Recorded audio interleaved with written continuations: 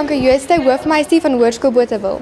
Hier streef ons na volmaaktheid. En wie wil, die kan. In die eerste plek namens Gunther en dan ook Manet. En namens hulle ouers vir Bio Dream sê baie dankie. Dis 'n wonderlike geleentheid wat hulle nou gekry het om 'n beurs te kon ontvang van Bio Dream. Ek gun dit vir hulle en ek weet die twee kinders verdien dit. Die feit dat hy nou 'n beurs gekry het, is net daardie sekerheid om te weet dit gaan hy hoef nie nou nog te stres oor waar gaan hy 'n beurs kry nie. Hy kan nou regtig al sy aandag gee aan sy akademie. Ek dink ek nie ek sou my drome kon bereik het voordat ek die beurs gekry het gisterand nie, want daar's nie baie maatskappye wat beurse gee hiervoor nie, want dit is 'n baie nou ding. Dis nie soos iemand wat ingenieurswese wil gaan swat en daar's vir hom 30 beurse nie. En my ouers het eerlikwaar nie die geld nie. So eerstens ek sou of kan gaan swat het en op die straat gebly het, of ek sou nie kon gaan swat het nie.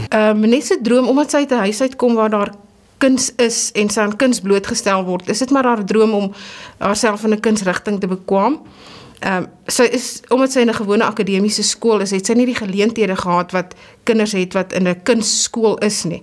So mens gun haar dit om ook haar droom na te streef. Ag, soos wat ek in die begin gesê het, ek dink hy verdien die beurs omdat dit so hardwerkende kind is. Jy weet, soms dan kry kinders geleenthede en 'n ou wonder en jy twyfel, gaan hy gebruik maak daarvan? Maar ek is oortuig omdat ou kan dit sien in sy skoolwerk en dit wat hy nou doen, die pligsgetrouheid waarmee hy dit doen en die deursettingsvermoë wat hy het. Hy doen alles met soveel oorgawe en daarom dink ek verseker verdien hy dit en ek meen hy doen goed op skool ook. Hy maak gebruik van sy geleenthede.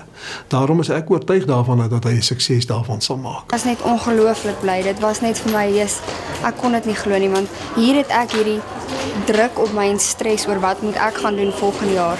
En nou ewe skielik is dit net soos 'n nuwe lig wat vir my oopgaan. En ek kry hierdie fondse en nou kan ek gaan doen wat ek my droom wil doen.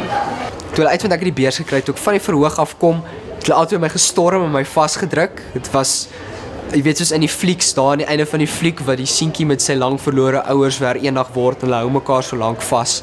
Soos 'n fliek oomblik gewees. So ek wil regtig vir die jeug van ons land ook sê baie sterkte vir die toekoms en hulle moet net aan hulle self glo en hulle moet net opkyk en hulle moet net aan hulle Skepper glo, dan kan dit mos net goed gaan met hulle en ook met ons land. My boodskap vir die jeug van vandag is, en ek sê dit vreeslik baie in die klas ook vir die kinders, dink mooi wat jy kyk, wat jy lees, want dit wat in jou kop ingaan en dit wat in jou hart ingaan, is uiteindelik wat by jou mond uitkom.